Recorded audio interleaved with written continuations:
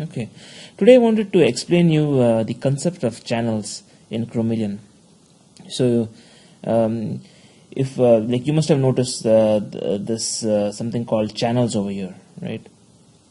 And initially this was a bit confusing to me, even like when I just started Chromeleon, and there were a bunch of channels. What does this mean? So, a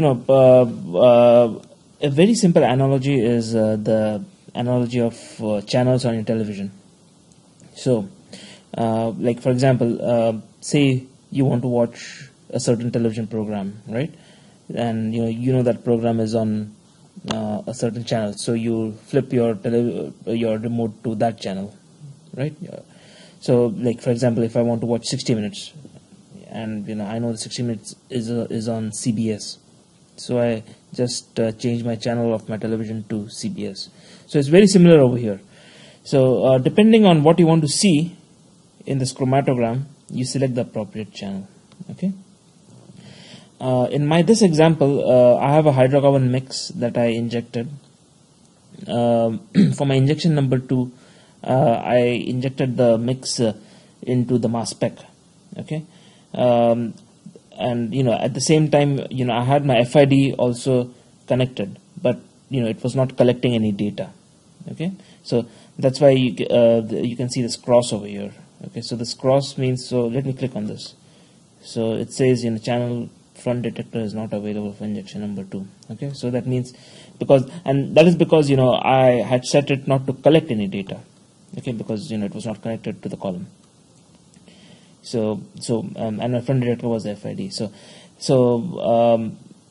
But at the same time, my fourth injection, what I did was I took the column out of the mass spec and put it in the FID, and I set it to collect data on the FID. And I had set not to collect any data on the mass spec. So if I click on injection number 4, you'll see the situation has changed. So right now the tick has a cross, whereas front detector shows me the chromatogram. Okay, so hopefully you got the concept. Just think of your TV channels, and you'll easily get the concept of channels over here. So depending on what you want to see, what results you want to see on this chromatogram, you select the appropriate channel. Okay. Let me go back to my mass spec. So basically my injection number 2, I have the mass spec which is connected to the mass spec. So let me click on the tick. So this is the tick.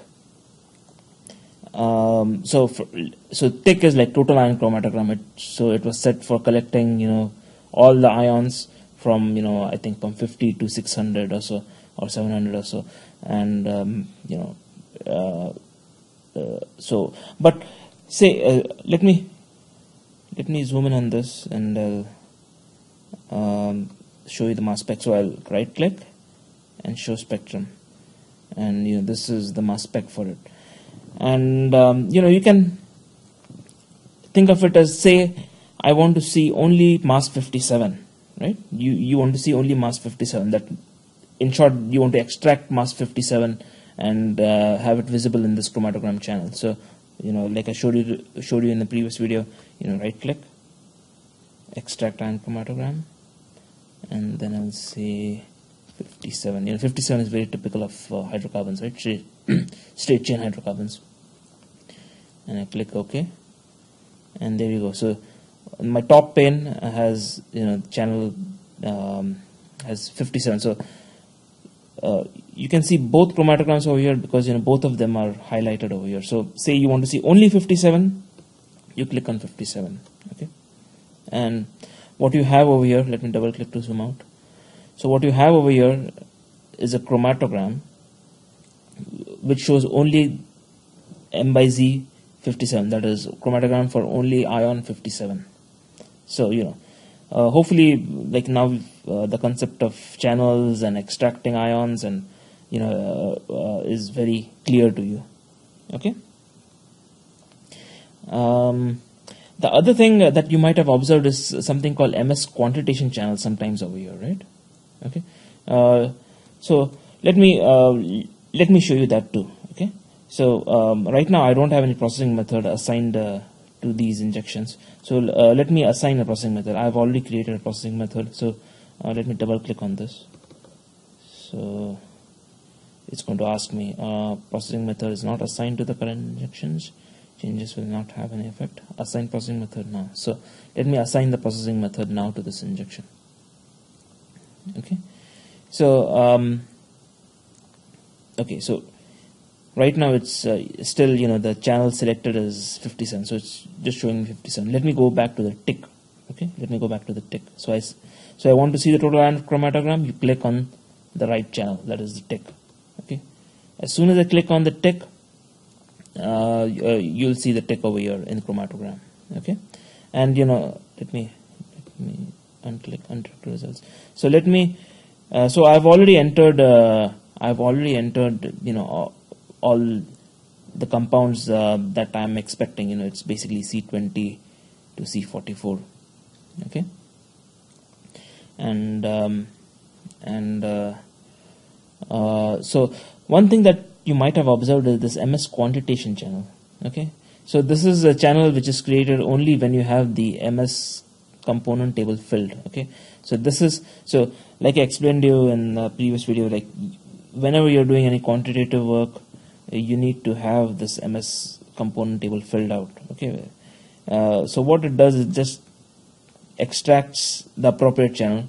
Well, right now, my MS quant peak is basically the tick. It's 50 to 700, which is not right, because which is not exactly correct. You should quantitate to an appropriate single ion peak. Anyway, let me change that now, since I mentioned that. Let me change it. So I know that 57 is typical of hydrocarbons. So let me quantitate on just on 57. Okay, and an easy way to fill this down is just right click and fill down. Oh, that did not work. Well, okay, let me type it in then. 57, 57, 57, 57. Okay, because I know that all hydrocarbons are 57, right? They have 57. So so that's the right way, okay, of defining the MS quant channel to a single ion, like a very specific ion. So let me click on this MS quant channel and let's see what happens. Okay, so as soon as I click on the MS quant channel, you'll see the extracted ion chromatogram just for the MS quant peak. So this extracted ion is only for MS quant. Okay, so this is C20, C30. So you don't see anything else. You don't see anything. You don't see the other small peaks that you were seeing, and any other baseline noise or anything like that.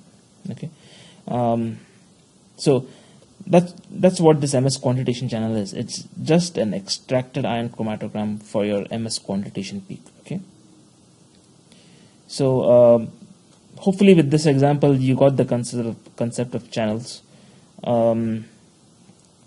Let me go to the tick again, okay, and let me select this fourth injection, which is just the FID. Okay, so if I click, you can see all these channels are crossed out because there is no mass spec data. Okay, so the only data that you'll see is the front detector, which is the FID.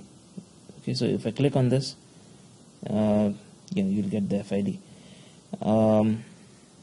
Let me do this. Let me zoom in this area, because this like this peak over here is the solvent peak, and that's overwhelming all the other small peaks. So let me just zoom in, and they're still very small. So what you can do to make it up to scale is go over here, and you see this button. So that is the auto scale button. Okay, the same thing you can do like this from here, an auto scale signal. Okay, you click this or you click this. So once you do that, all the signals will be auto scaled.